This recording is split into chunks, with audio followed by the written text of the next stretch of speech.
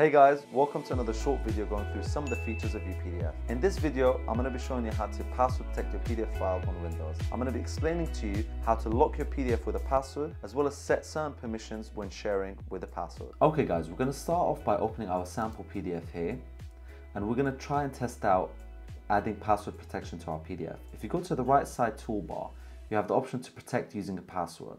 You click on that option and you have the option to do document open, which means you add a password to even open the document.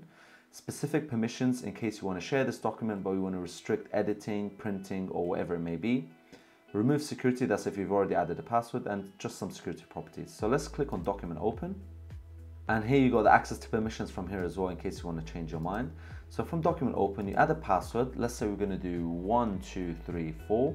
This eye icon shows you your password in case you want to see it. You confirm your password again, you could show the password.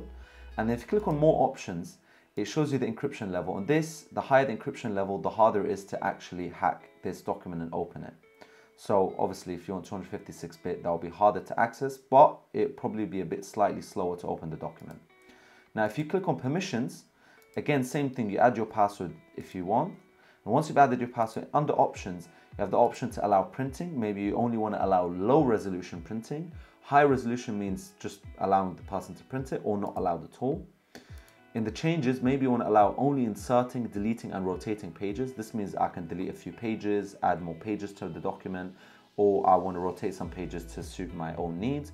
Here, maybe it's only for filling fields or signing existing signature fields. That's for maybe contracts or whatever it may be. And here allows you to add comments as well, filling in fields and again signing existing fields.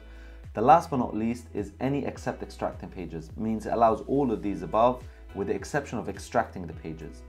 Now if you tick this box here, which is quite important, it says enable copying of text, images and other content.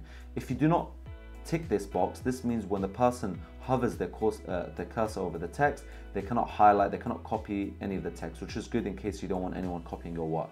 And again, encryption level, the higher, the more difficult it is to hack the document. Thank you guys for watching. If you enjoyed this video, please leave a thumbs up and click on the subscribe button if you want to see more videos like this.